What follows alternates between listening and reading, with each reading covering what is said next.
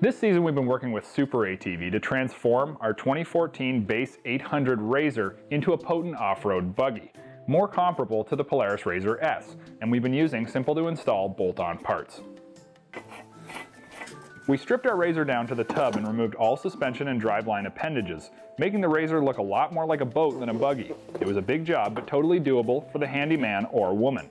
With the SuperATV Plus 5 high clearance kit, we built our RZR back up to 60 inches wide, with incredible high clearance arms, and finished the build with extended axles and a low-priced Phantom Sport Series rebuildable steel body threaded preload shock.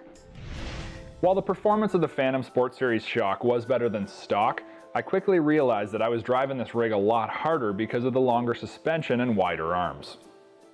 And because of this extra abuse, I made a call to SuperATV and asked them for the Phantom Pro Sport Series piggyback shocks.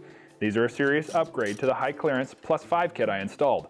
The shocks feature a dual rate spring, full aluminum body, and are completely rebuildable. The best feature of these shocks, besides what I just told you, is the simplicity of the clickers.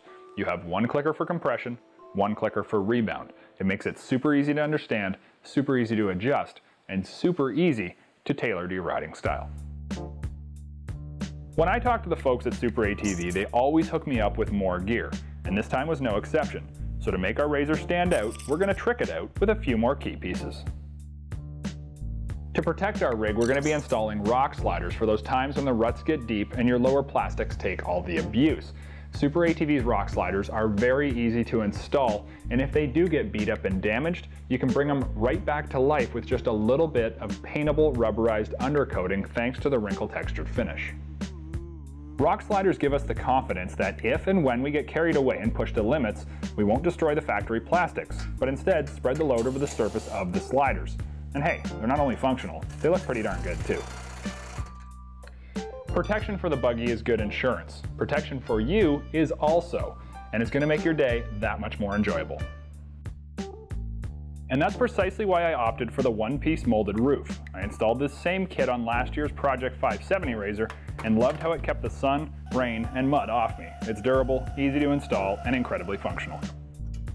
This project is really starting to take shape. Next week I have a few more key pieces I want to add before we go out into the real world and test this vehicle. So stay tuned, and we'll see you then. If you enjoyed this video, post a comment and let us know what you think. Then, click this link to subscribe and that link for more great videos from Trax TV.